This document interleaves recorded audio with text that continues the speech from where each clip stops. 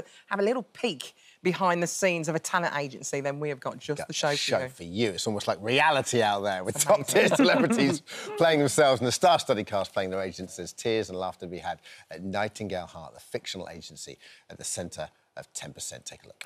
Oh, I love it. What a trailer! Lydia Leonard and Harry Travaldwyn join us now. Good to have you with us, guys. Oh, so lovely to see you. Very nice to be here, yeah. So, tell us about this show. It looks so great. Oh, good. Yeah, no, it's, it's like the popular French show Call My Agent. It's the same premise that follows the staff. Or Dix Percent, if you do speak. Yeah, if you speak very good French like that. Thank you so much. Dix Percent. Dix Percent, yeah. Percent.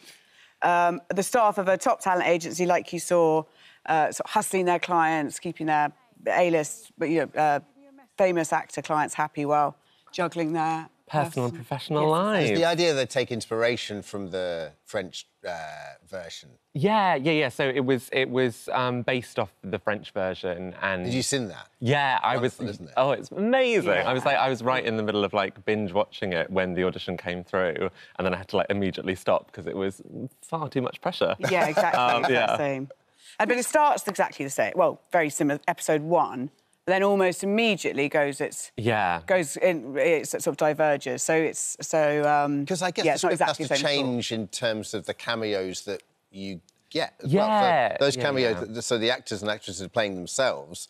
So that I guess that would lend itself for their storylines, that specific storylines to go off and. Exactly. Yeah. And it's just I suppose it's got a much more English element to it, whereas the French one is incredibly chic, and they Yeah, we're not as cool. Yeah, we're not as cool. And John Morton wrote us, who did W1A, so it's got quite a lot of that kind of, shambolic, hapless British thing. It made me laugh in my notes where you said, Harry, that the French have this, that they're a bit more direct, whereas ours is drowning in passive aggressiveness. Yeah, it's just saying every possible thing except the thing you mean. Yeah. And my character will go say a million different things rather than just being can I do this? Yeah. Just be yes, but oh my God, no.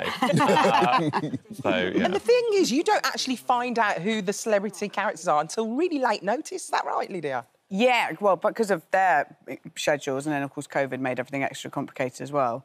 But we had, brilliant guests. We've got Helena Bonham Carter and Don West, Phoebe Dynevor, Emma Corrin, Hamish Patel, it's amazing. David Harewood, brilliant people, Kelly MacDonald.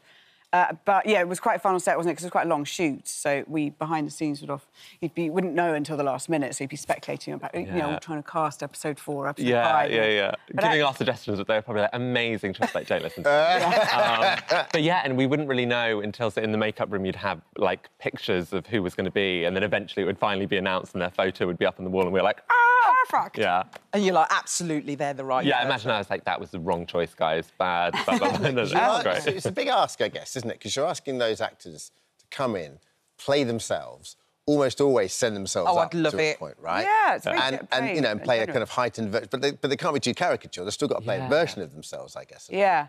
Yeah. Did you know anyone before? Because Jack was quite good friends, or went to drama school with Olivia Williams, and he said that was really weird because he's playing her personally, a character with his friend who's playing a version of herself, so it's always quite a bit confusing. I think also it must be I would take it as such a compliment if someone was you were successful enough to play a version of yourself. I'd be great, amazing, fantastic. They'll be asking you soon. I can find time in the diary.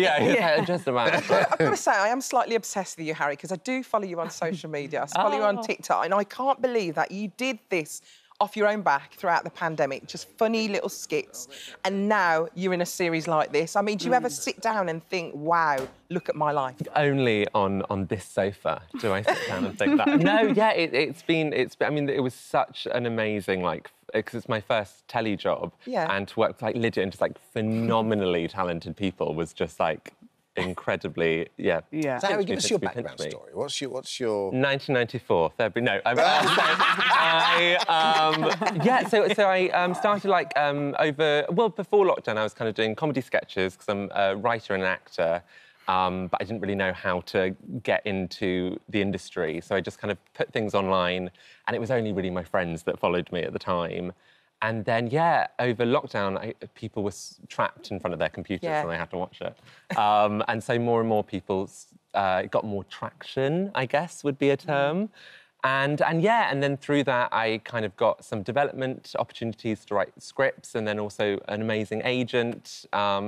And then yeah, and this was I did a film, and then this. And was my all first from social media. It's incredible. Yeah, social media is amazing for you. It turns out. I don't know what people. yeah, but no, it's. What's it like to work lucky. with Lydia? Oh, it was a treat. Dreadful. Best not say. No, it was a real treat. The whole thing was because it's an office comedy, but it's also, like in the show, a family, and it was really like a family. It was wasn't it? so nice. We all got on. It was so nice to film me in London because where most of us live, and it was a happy few months. Yeah, and there was so much like off time, and the office, the way that it was set out, it was like a real office. So it did kind of feel like you were in between like takes and stuff like that. It would just feel like you were working in an office, like talking by the working computers and being like, look at this. Like it was. Yeah. Like Harry, back to work. God, shut up! I'm just talking. That must be the lovely thing about working when you work with a big cast, is you have that opportunity to properly get to know different sorts of people and spend time with different people. It's not as intense, I suppose. Yeah, Yeah, exactly. It's like working in an office. It was a real ensemble, the whole thing, and yeah, it was fun. The only difference is when you're an actor, though, you've got to wear the same clothes like every single day, so it matches up the scene before. It's so weird. Yeah, and especially if you're kind of doing like 3 days in a single, it just looks like if you did that in an office, you'd be unhinged for having 3 outfit changes and being like, surprise. We've actually got some people here. It's quite odd. So this isn't life imitating art, but some of our team actually work on the show as well. So I think we have our floor manager Jack, he's been in your show. There, right here. Hi. So Jack is there. Hi, Jack. We like to keep him in the shadows. So there he is in the background. Where is it? Oh, of course, because if you blink, you'll miss it. And we've also our director Nick, as well. Nick, who's directing today, also does a turn. We've got a camera in the studio. There he is. That's him on the right there. That's our Nick. That's the director who's talking to us in our ears. Oh, right. Yeah, there is a big crossover. It's the show of the stars. It's the show of the stars. Yeah. Lydia, I've got to say, Gentleman Jack. Oh, it's just going from strength to strength. Yeah. You must be so proud of that show. I really am. It's a show I really feel very humbled and particularly proud to be part of, because it means lots of people, and it's a brilliant piece of writing. Working with Sara and Sally Wainwright has been a great pleasure. Well, that's sort of great. Like, it's a massive hit and it's a sleeper hit at the same time, isn't it, Gentleman Jack? Yeah. It's one of those shows that you sort of almost caught you unawares when you started watching it. So brilliant for that. Yeah. It always leaves you kind of like edge of your seat stuff. Oh, good. Yeah, and it's taken quite a lot of time getting season 2 out again with COVID and all sorts of other things that happened. But it's great that it is what it's supposed to be, which is a big mainstream show. It's not a niche show. Yeah. It's not, and the fact it's reached the wide audience is great. Brilliant. Yeah. And you're joining The Crown. Yeah. Smashing live. Who are you going to be playing in The Crown?